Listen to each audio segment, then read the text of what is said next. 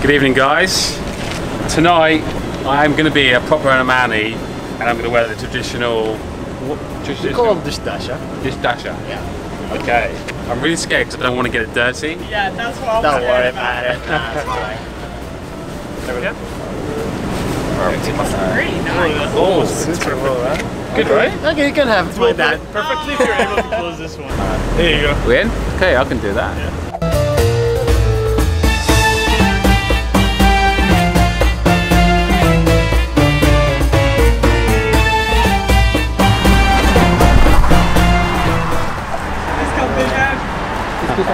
We need a bigger one. Yeah. Bigger? Yes, yes. I can never ever find hats that fit me because I've got a big head. It's fine, man. We're just gonna find one here today. No, it's too Quite big. big one, big one. Then you can lash. Hey, crawl up size. Okay, they're bringing out the 4XL. So guys, they call this a kuma and it's a informal headdress. However, we are going to put on the busar, the busar, and this is more formal. Official man travel know what they're doing. They made my other half look like this. I'm kind of like into this. It's like super handsome, babe. I'm like, I think we need to keep this.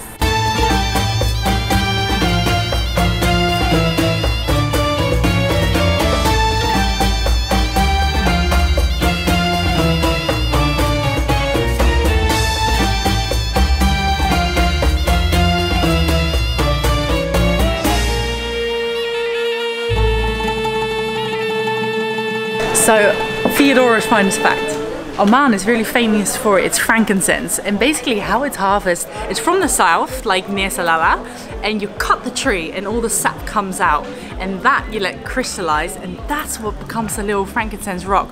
And like when we're walking around here, you see so much of it, like so tempted to buy lots of this, it's amazing.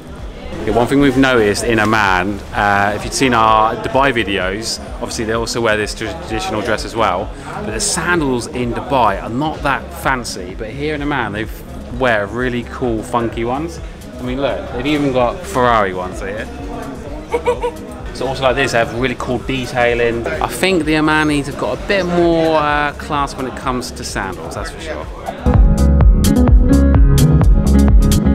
Okay, we've come to Alem Palace, which is the Sultan's palace. One of. Like, he actually doesn't live many. here, but I don't know why he doesn't, because it looks absolutely beautiful. It's used mainly for big meetings, so when foreign officials come, they'll come here and meet, and what a welcome. Like the buildings all around here, it's stunning, the architecture. Absolutely amazing. Because maybe it's good to add that we're actually in Muttrah, which is the oldest part of Muscat. Yes. And here you can see the old castle, and the Portuguese used to be here for quite a few centuries. Portuguese get everywhere. But yeah, proper beautiful place, isn't it? I'm glad we've come to experience it. All throughout that old town, it's like it beautiful kind of architecture. almost reminds me of Buckingham Palace, but not quite as good, I'm afraid.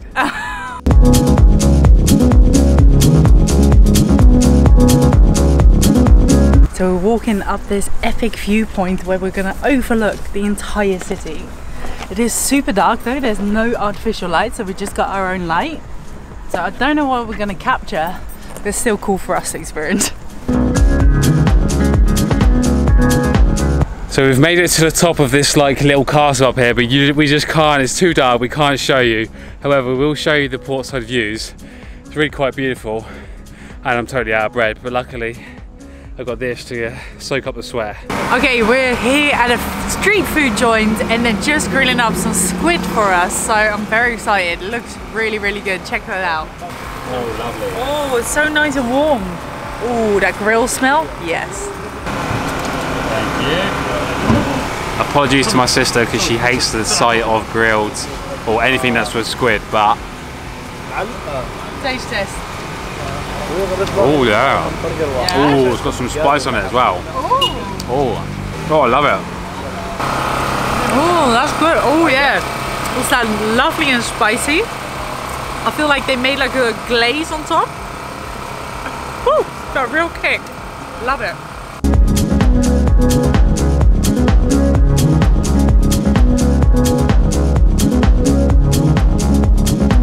Guys, it's that good, we're ordering some more. Oh, look at that. Good morning. It is the next day, obviously, and we are going for another breakfast in Ghana.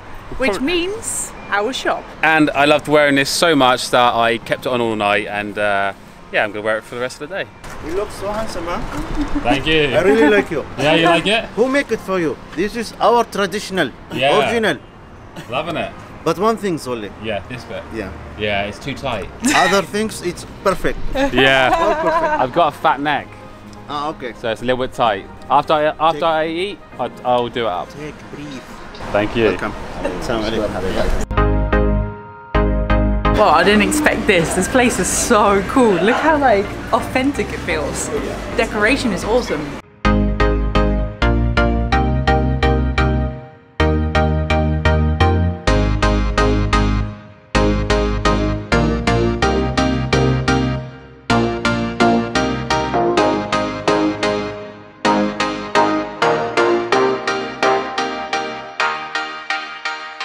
Oh guys, what an absolute treat. Look at this. This is what I call fine dining in Oman. Not quite fine dining, but this is a different kind of Omani breakfast. So here we've got basically baked beans. We've got loads of chapatis, we've got chickpeas, we've got cucumber. Here we've got a lentil dal. So this is yogurt, this is lebanat.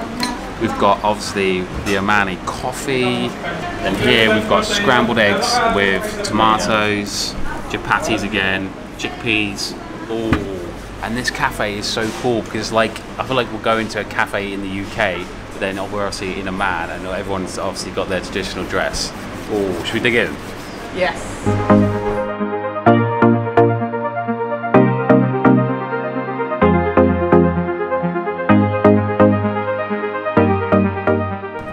Okay, we finally made it to one of Muscat's must-sees, and we're here at the Grand Mosque, Sultan's Qaboos Grand Mosque. And look at this background. How amazing is it? It's beautiful. Now, because we were being fat people and eating lots and lots of breakfast, we're a little bit late, so we've only got a few minutes to go inside because it closes at 11 For prayer. for prayer. However, it is beautiful. It's spotless. It's totally different architecture. We can't wait to have a look inside because apparently it got the biggest carpet, one-piece carpet. Also, I think it's so cool that if you look behind Graeme here, you got like all the palm trees, and then if you turn a little bit further, Yeah. you got the Omani mountains. They're everywhere where you see. It's so, they're just there. It's just beautiful, boom. isn't it? It's amazing. Now guys, you know I'm into my videography, and if I had more time and it wasn't so hot And bright. I'd be doing time lapses here, I'd be doing hyper lapses, all kinds of stuff, but can't tell you how hot it is here. Okay, let's chat and let's go inside. Let's go.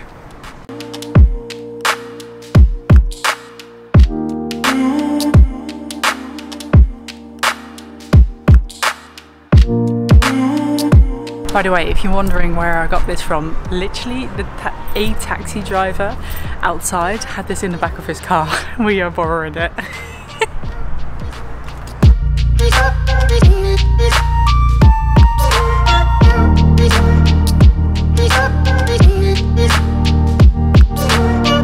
Okay, we are now in the male prayer room in the mosque. Look how massive this place is. Look at this ceiling. A chandelier. I don't know if you can see the chandelier. It's the details in here are insane. I mean, this ceiling, I don't know if you can see it. I could be slightly more impressed than the one in Abu Dhabi, and that's saying a lot because that one is amazing as well. But all these chandeliers all the way around, beautiful, and these arches. Wow, wow, wow, wow. What do you think of the inside, babe? It's insane. It's totally different than what we've seen before in like Abu Dhabi. It's a different style. It's really beautiful. Also, it is the longest one-piece carpet in the world apparently. But didn't Abu Dhabi also had this statistics? Makes me wonder. Okay, Sama just told us that obviously Abu Dhabi got a little bit jealous, so they literally made this carpet in Abu Dhabi. Now, probably about 10 centimeters longer, so they beat the one here in Oman. Crazy.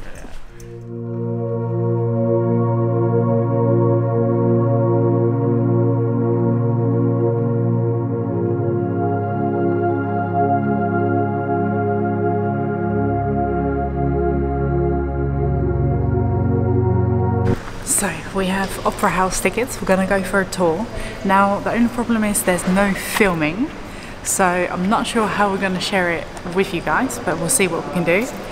But I'm pretty excited. It looks like the most amazing building. And we're just in the foyer now, and you can see like the details on the ceiling and the walls are like amazing. I'm literally starting to really appreciate like Islamic and Arabic architecture because of the like all the geometry and all this sort of like shapes. It's like, how do you call it? Nice description. But guys, we're not allowed to film inside. However, we are allowed to take photographs. So there might have to be a bit of filming and photography without them knowing.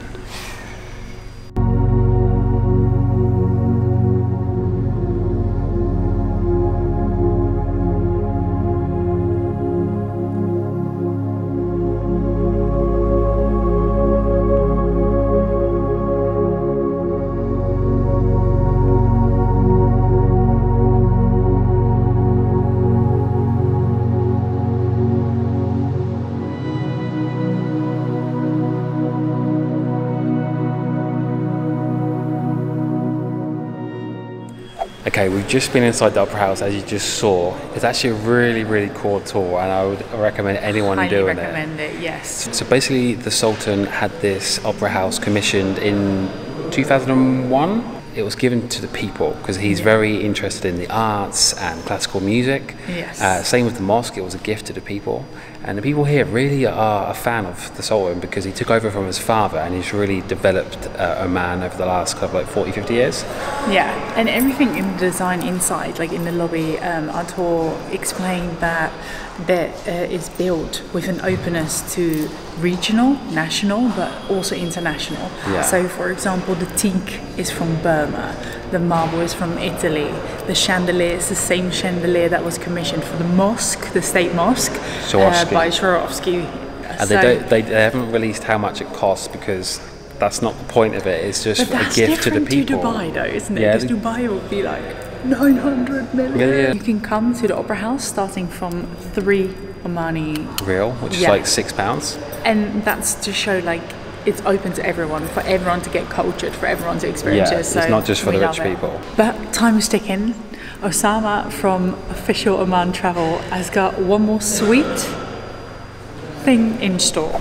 So, you guys, we reached to the end of the trip. So, I would like you to have the, send off. So, I would like you to try the Omani sweet. Awesome. Let's go ahead. Guys, you know we love trying sweets, so looking forward to this one. Flavors with the walnuts, just walnuts. That one with fake. Here, Fake? cardamom and mixed nuts. Okay. Here, saffron, honey. That one, frankincense. Oh, frankincense, yeah. Weird. And this one, rose water. Oh, okay. It's sugar. Okay. Most of them sugar, of course. Yeah. Okay, yeah. Water. Omani sweet. The guys are explaining that this is also kind of traditional for in a wedding, that you have one of these big pots. You carry it, both of you, a husband and wife, and then you basically serve it to your audience, and someone with coffee will come behind you. And I asked her, how do you like consume it, with like a spoon? No, you just Take it out of the hand. Yeah, like Graeme likes it. Okay, so the best seller is the honey and saffron. Now I'm not a big fan of saffron, but I am going to try it. It's almost like a thick jelly. Yeah, I don't like the saffron, but I like the consistency. Do you? And you can taste the honey. So I want to try something really out there. No, actually, that was the best seller, but the walnut is the oldest recipe, so I want to try that. It's nice. It's so different than what we used to. That's interesting because you can almost smell the taste. I don't know if I'm describing that right. Not sure.